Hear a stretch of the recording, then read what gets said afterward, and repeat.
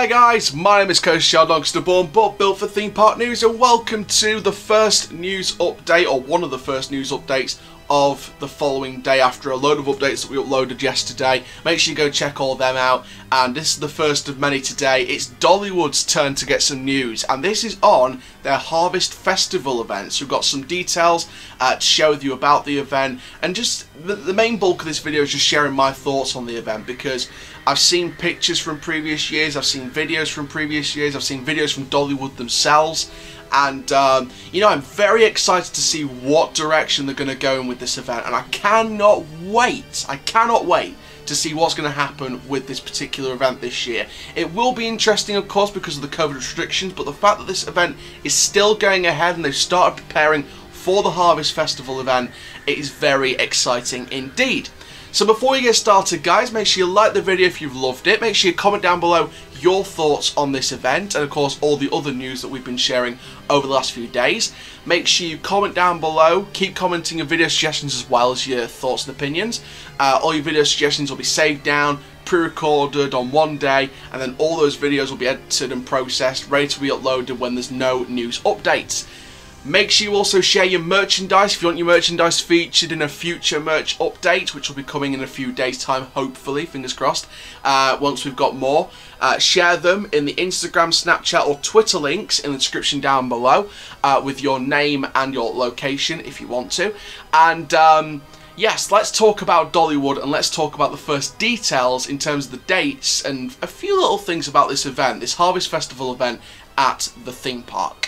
So, officially from the website, which again I've linked in the description down below, dollywood.com/theme-park/festival/harvest-festival. That link's in the description down below. And yes, basically according to the website, the fresh and comfortable feel, a comforting feel of fall is right around the corner, and Dollywood looks forward to welcoming you to a familiar family tradition soon. Starting September 25th, explore days full of play and nights and all aglow at Harvest Festival presented by Humana. Grape Pumpkin LumiNights presented by Covenant Health. With experiences around every corner, this season's Grape Pumpkin LumiNights glows bright. Pumpkin displays, unique treats, festive entertainment and so much more are waiting for you. Do not miss it. So that was just a small paragraph there, just to show you some first details. As we know, it's commencing at the end of September, September 25th. And, you know, like I said, I've seen videos and pictures and audio reels from, you know, past years of this event at Dollywood. And, you know, I think that this event is going to be one of the best themed events in any kind of theme park around the world, in my opinion. And I say that with pride, because the Harvest Festival theming scattered around the park is magical. I mean, obviously Wildwood Grove, obviously that's going to be included in the event again for the second year. So, you know, we know that Wildwood Grove is going to get some beautiful fairy tale magic Harvest Festival theming around it. We know there's going to be several activities around the park, which I'm sure if they reveal more details on it, then we'll give them to you guys in more videos. And yeah, Dollywood definitely is going to try and push the boat here, I'm sure. I think with the code restrictions, obviously social distancing is important. However, I think that won't stop Dollywood for trying to do it in the safest way possible to push the boat out this year and try and expand their Harvest Festival offerings. So, I mean, we've got the custom pumpkin carvings. I'm sure that'll be a thing.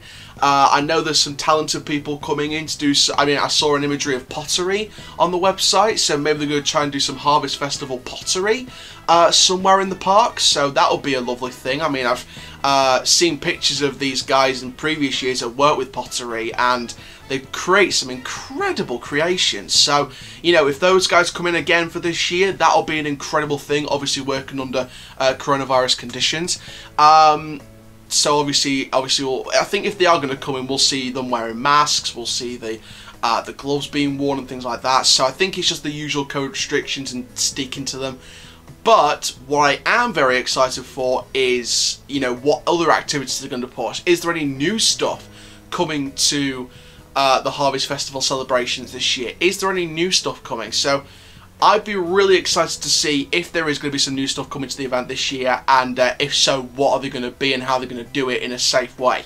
So, big props to Dollywood for going ahead with the event. Don't forget, it starts September 25th. If you want to book your tickets, just, you know, check out the Dollywood website. I've left the link to the event in the description down below, and if tickets are on sale for it already, or if there's any tickets on sale for that date, then just go and book them. Just go and book them in the website link in the description down below. And again, big props to Dollywood for going ahead with this, and hopefully we do see some new stuff for the Harvard Festival in 2020. So there we go. That is talking about Dollywood's Harvest Festival event for 2020. The Great Pumpkin Lighting by the LumiNights kind of thing. Again, really excited for that. I can't wait to see what they're going to do with that. And for now, guys, make sure you like, comment, subscribe for more updates. Got plenty more updates where that came from. And for now, guys, my name is Coaster Shell, Doncaster born but built for theme park news. Keep living the coaster life, and I'll see you guys in the next video very, very soon. Take care, guys. Have an awesome